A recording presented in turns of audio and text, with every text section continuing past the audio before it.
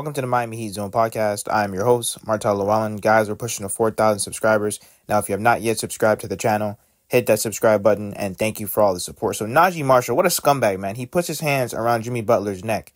So, Kevin Love, all he did was wrap up Zion Williams when he was going up to the rim. It wasn't really even a hard fall. I know it looked like it, but it really wasn't. Kevin Love, he wasn't trying to do anything maliciously. But this is the sneak stuff that they do in the NBA. So, Naji Marshall kind of shoves Kevin Love.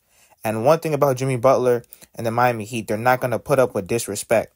And that is why Jaylen Brown is lucky that Jimmy Butler wasn't on the court when he did that thing with Duncan Robinson, trying to pop up his shoulder out of his socket and all that foolishness.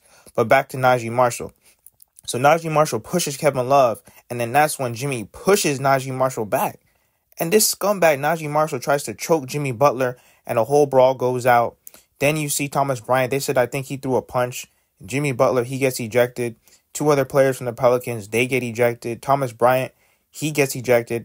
So it's going to be very interesting to see, does the NBA review the footage and maybe even suspend other Miami Heat players? Because the NBA really doesn't play around with players leaving the bench and stuff like that. But the Miami Heat learned as a group, you mess with one, you mess with all of us.